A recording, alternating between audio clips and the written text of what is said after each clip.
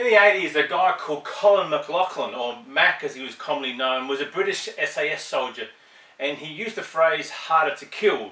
So why is that relevant to you and I today? Well, off the back of all these reality series we were saying that these people are passing selection, it's a bit of a slap in the face to those who have served. So why am I even talking about it? Well, there's a relevancy about harder to kill. You see, harder to kill was founded on 3 principles. Number 1, physical fitness. Number 2, a mental toughness. And number 3, the ability to survive. Now, how does that apply to you and I, just everyday Joes? Well, we can take a leaf out of the book, whether it's Special Forces, SAS, Army Rangers, Navy SEALs, whatever. You and I can take a leaf out of the book and we can take that harder to kill and we can drop the K. We can make it harder to ill. Why? Because simply put, 2 in 3 of us adult Australians are fat, obese, overweight, hypertensive, diabetic, you name it, we've got it. So, from those 3 things, the physical fitness, what can we do? That's easy, you can work out.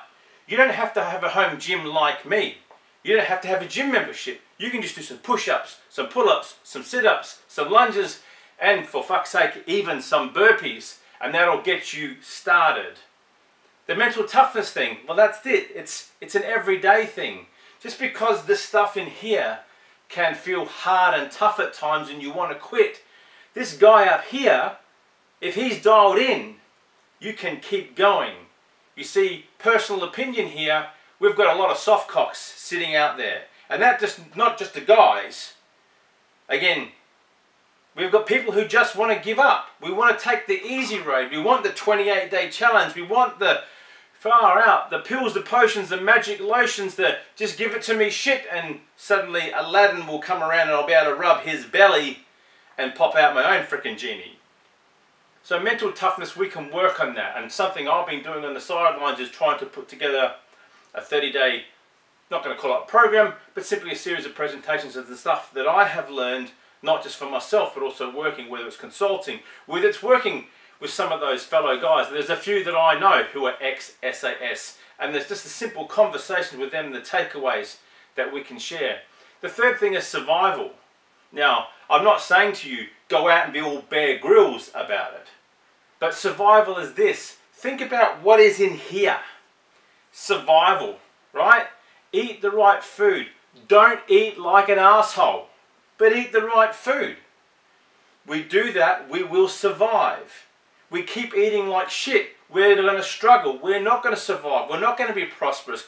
We're going to get a little bit older and we're going to wish we knew what the fuck they were doing in those blue zones. And from me to you, it ain't the special foods that they're eating. It's as simple as what you and I have just discussed. They're moving every day. They're not eating like pigs. And they're getting their sleep. And most of these people in the blue zones don't have all the shit, the hat, the fit, that, swipe left, up, right, down. None of that shit is distracting them from just getting up and moving throughout the day. So, harder to ill. Is that you? Maybe it should be. Physical fitness. Because we don't want to slip, trip and break a goddamn hip, because you and I will both know someone, if it's not within your family, someone else, an elderly person, they've slipped over, they've hurt themselves, they've gone to hospital, and shit just happens. I've seen it happen twice in my family. Again, talked about number 2. We talked about this mental thing, this thing up here, this space between the left and the right ear. We can work on that. We can take stuff out of number 1 and do hard shit. And maybe we'll get a little bit tougher so that whatever life throws at us, we're not going to break down at a minute's notice. And in number 3, the survival stuff, well, I'm just going to put it back down to the food stuff. Eat proper food.